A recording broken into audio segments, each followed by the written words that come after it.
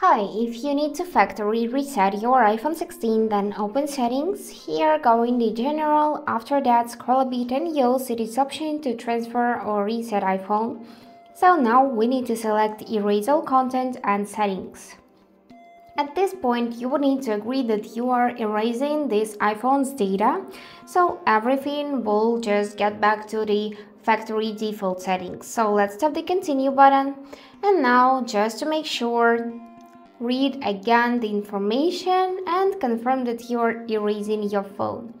Here you need to enter your passcode. Now you can back up your phone or skip this step as I did.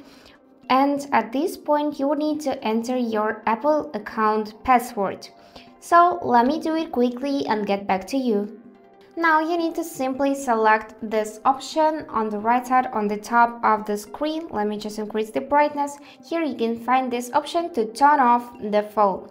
Simply select it, and now you will need to wait a couple of seconds till it will be loading.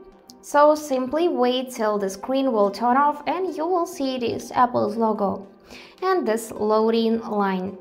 So simply wait and it will turn on and you would need to set up it once more.